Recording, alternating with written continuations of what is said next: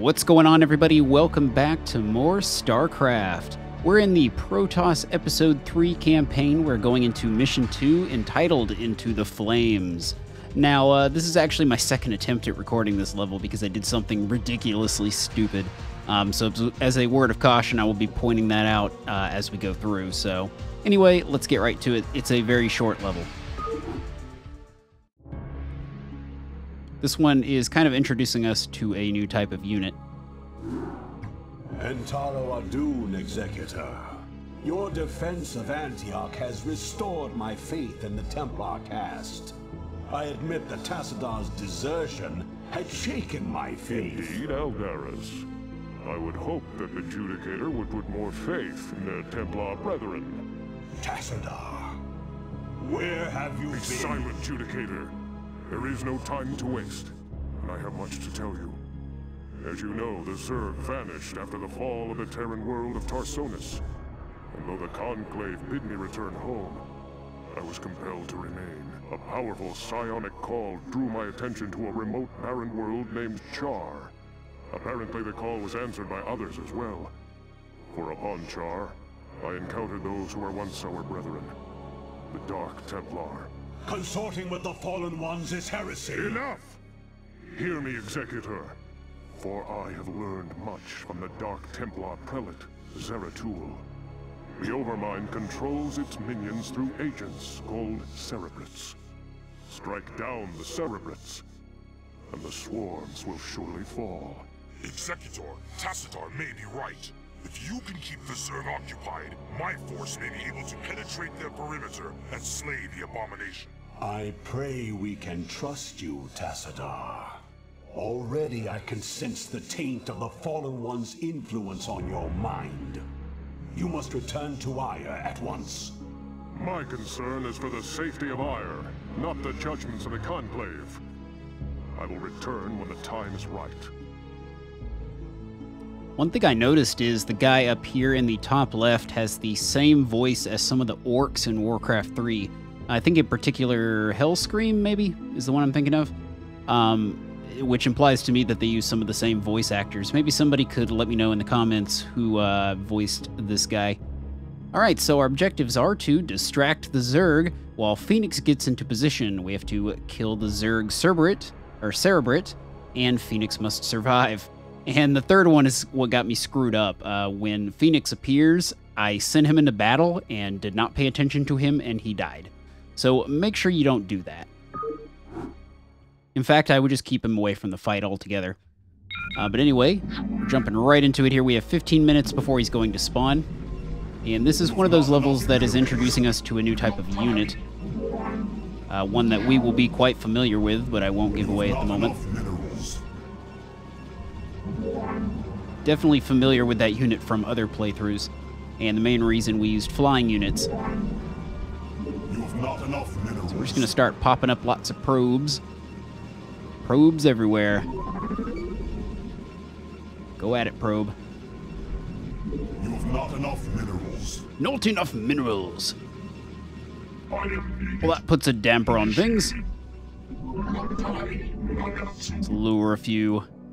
Well, sometimes there are some Zerg just kind of chilling here, but maybe they're not there yet.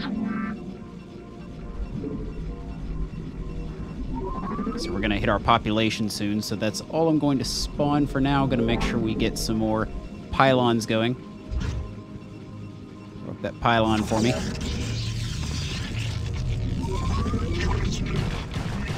We are under attack. Whoop! Hi there.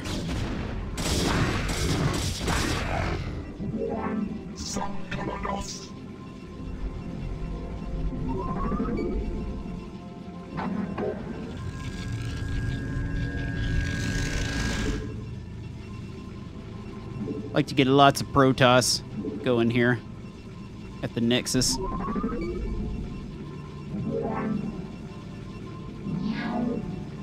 Keep up the good work. And we're going to throw down some gateways. Go ahead and spawn that.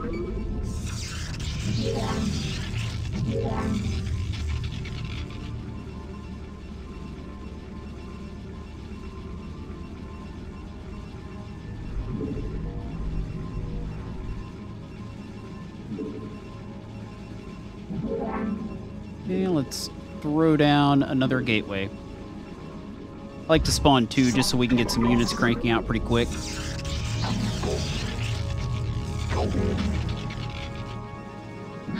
This level really isn't very challenging, however. Get a forge. The only thing that made it challenging for me was being a dumbass, as usual.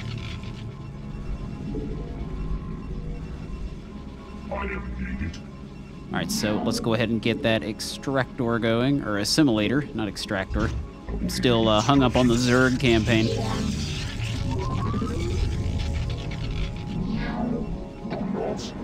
Throw that guy down. Alright, so we got some buildings. We're gonna need to build a cybernetics core as well once I'm done with this fight here. Well, they can kind of carry themselves. So let's go ahead and get a cybernetics core going. Right about there. Well, maybe not the best spot, but it'll do. And that's definitely all the probes we need. It's probably overkill, to be honest with you. And we're going to want to get some more pylons. Construct additional pylons. Pylon right there. And throw up another pylon right there.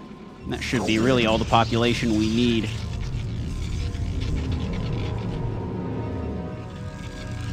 Might as well turn out a couple of zealots while we wait.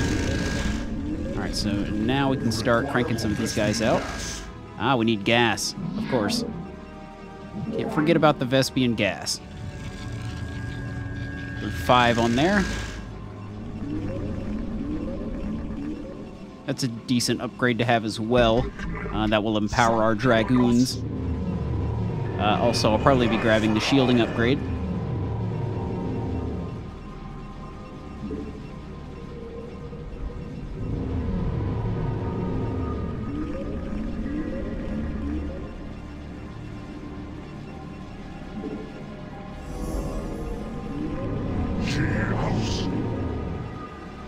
So we're just gonna keep popping out some warp gate babies.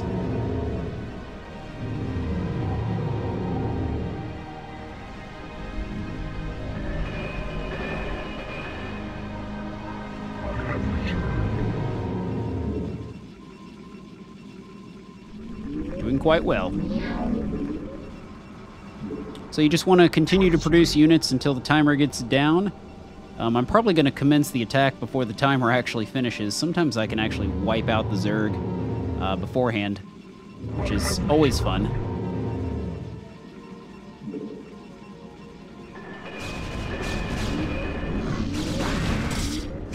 Next thing I'm going to start grabbing is some of these upgrades. Get out of town.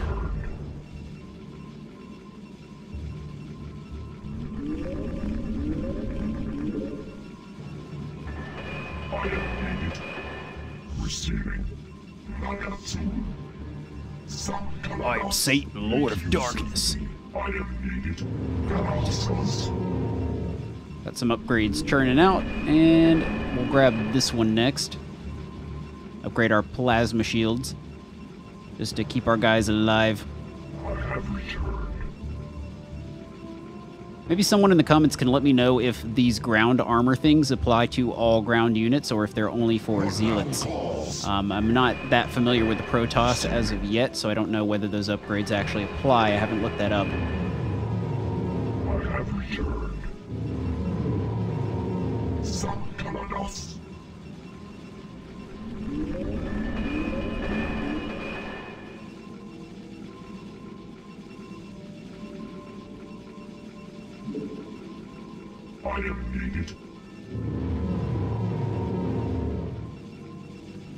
Looks good to me.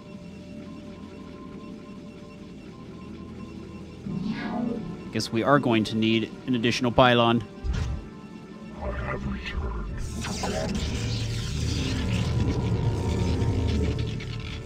Keep on spawning.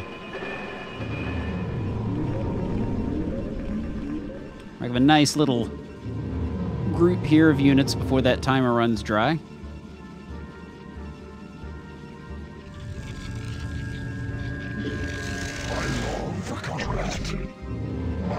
really all you need is lots of dragoons. That's what I like to make for this level. Some zealots might be useful, but I think for now, given the resources we have at our disposal, we'll just be making these. So I believe they are a little bit stronger than the zealots, depending on the situation. Okay, so these guys do have the Protoss armor. So I'm guessing that upgrade does apply to them. And they both have the shields as well, so that upgrade will apply to both of them as well. Good to know.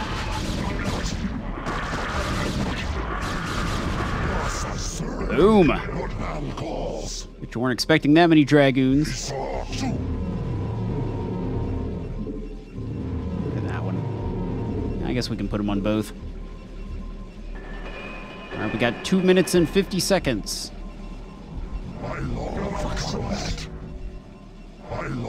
Making good time.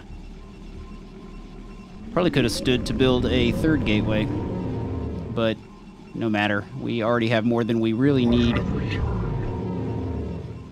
So this will be fun. Receiving. Initiated. I have returned.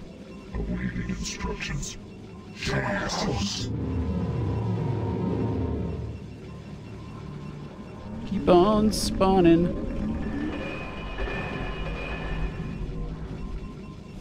I long for compliance. Commencing. I have construct additional pylons. Construct additional pylons?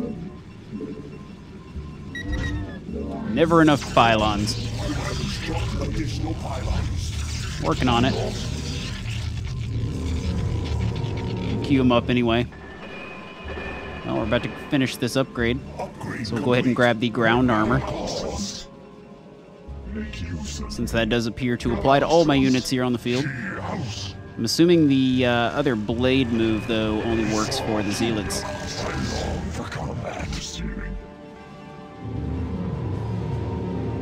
Never really thought to check in down in here.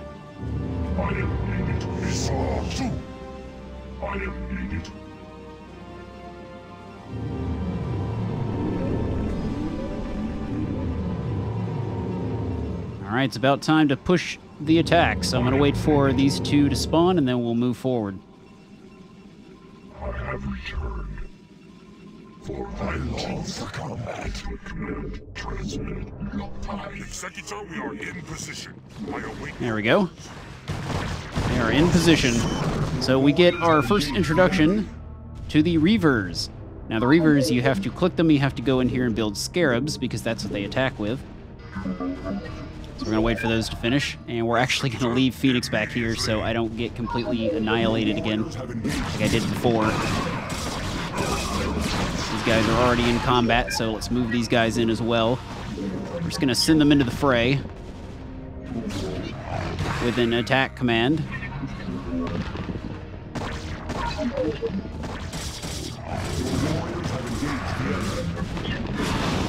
Charge! For the Horde!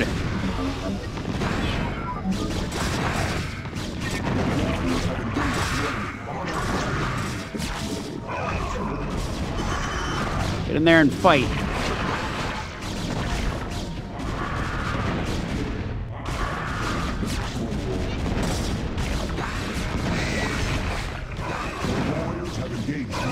Very nice. It's going quite well. And now we won't lose Phoenix, like I did last time, because he's just sitting up there.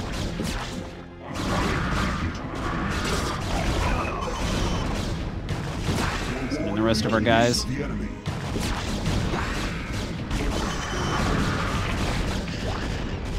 These guys actually attack while they're spawning? I guess they can, cool. So I just have to make sure I go in there and actually spawn the Scarabs.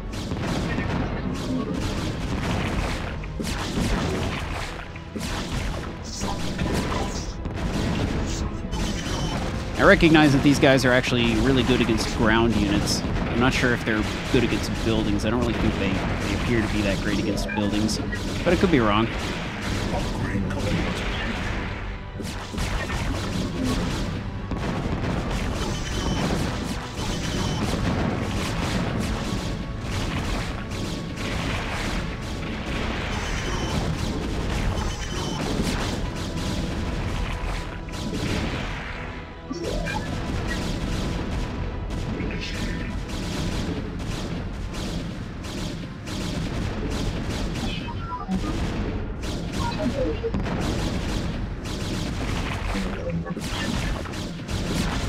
Just gotta push right down over here. I will remain behind and observe the effects of our attack. Return to the Citadel. I shall notify you when the brood becomes erratic. All right. So yeah, Phoenix totally sounds like somebody from Warcraft 3. All right. Hope you guys enjoyed that video. Very short and to the point.